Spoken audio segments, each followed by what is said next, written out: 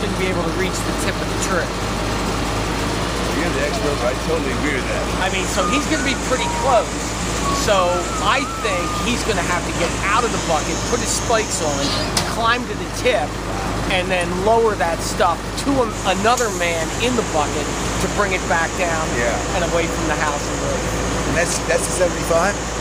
That's 76 feet working height. So where his hands are once the elevator is all the way up is 76 feet. And the chimney stack is let's 50 just foot, 45. Oh, it's not even, yeah.